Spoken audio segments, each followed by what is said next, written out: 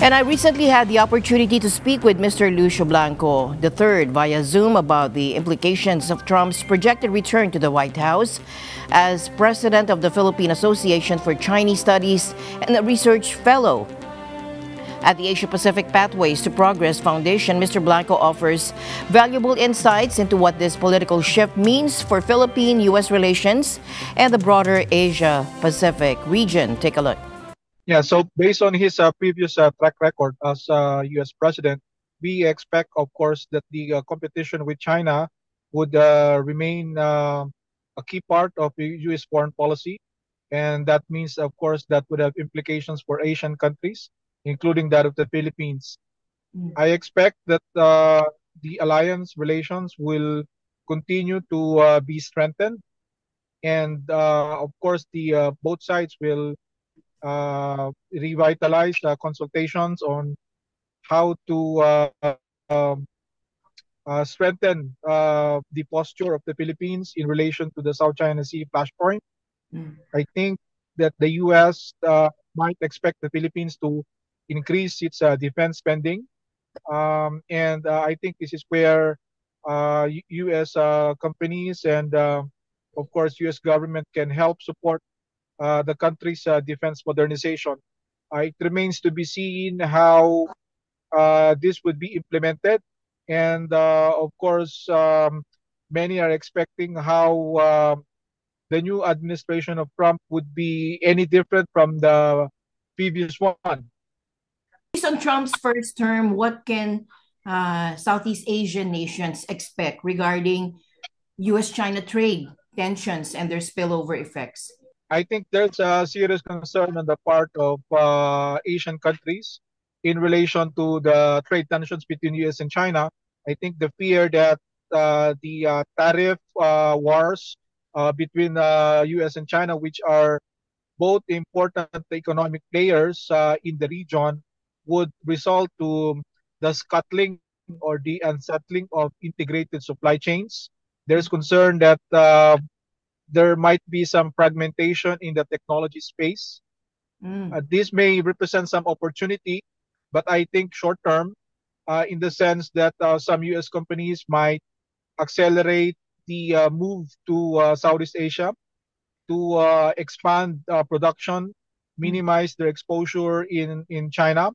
But again, we would have to see the kind of incentives that the Trump administration may roll out in order to encourage the move by some U.S. and foreign companies. What economic implications should the Philippines and ASEAN prepare for under a second Trump presidency? Well, there is concern about the trade war, the escalation of the trade tariff wars between U.S. and China, which are both important economic players for the region.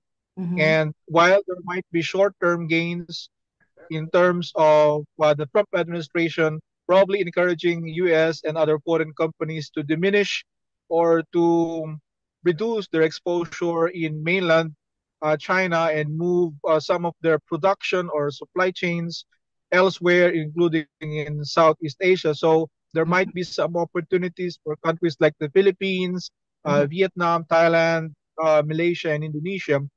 But again, in the trade tensions between U.S. and China intensified, then there is that fear that supply chains that are fairly integrated would be scuttled.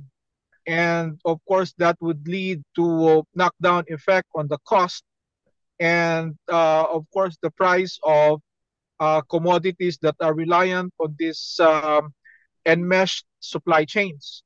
So there might be some opportunities to be made in terms of attracting U.S. and Western capital, especially in the technology space, to move into some ASEAN countries. But again, this might be fleeting. This may be short term. And if the trade and the tariff wars between the two sides, especially in the technology sector, would escalate, then expect difficulties for countries in the region that source inputs from both sides and also export, their end products in either side. So there will be certainly an effect all throughout the supply chain. Mhm.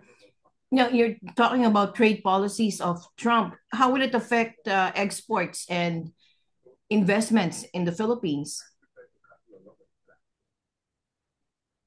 Well, I think that some Philippine companies may try to ride on Trump's aggressive trade policy vis-a-vis China in order to corner more U.S. capital, more U.S. companies that are moving out of China and expanding into Southeast Asia, adopting China plus one or plus two or plus three, and then try to offer some kind of incentives in order to attract this outgoing capital.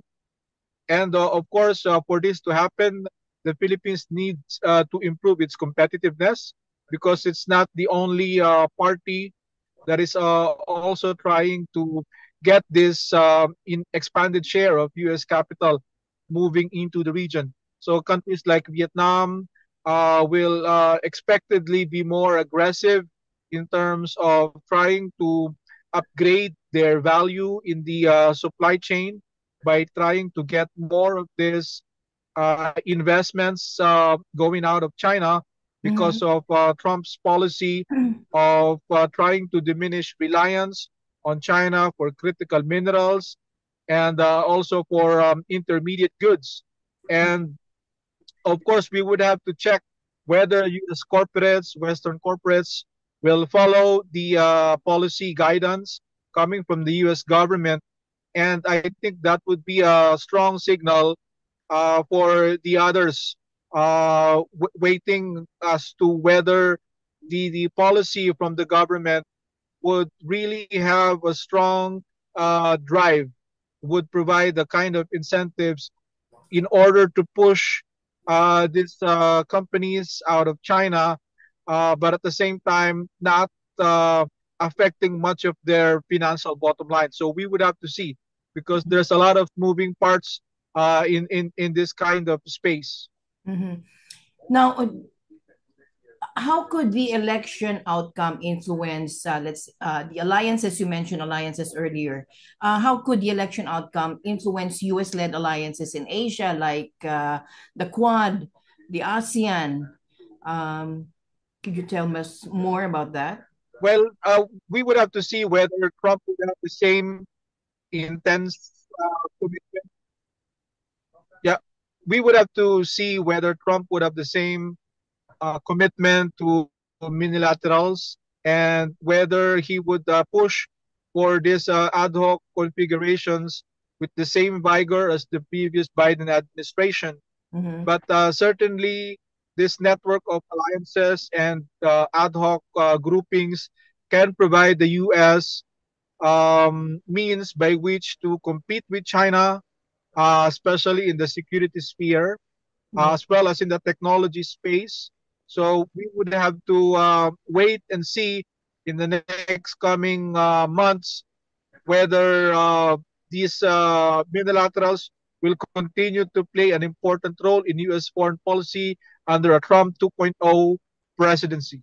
How might this affect ongoing territorial disputes in the South China Sea?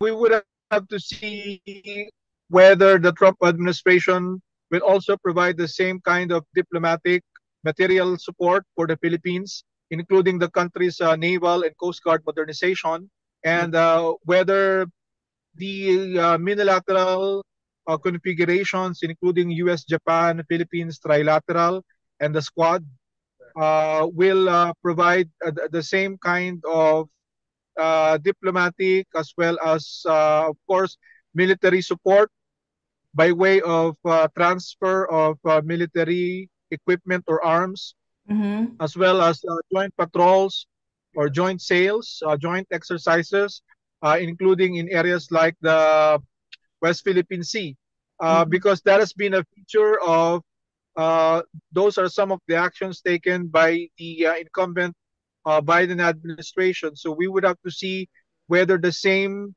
actions or behavior would be sustained by Trump in order to demonstrate its support to its Southeast Asian allies. So we will have to, I think, see in the next coming months whether this would be the same kind of template that the second Trump administration would pursue in relation to its defense and security commitments to the Philippines. Mhm. Could you elaborate on specific preparations the Philippines should make?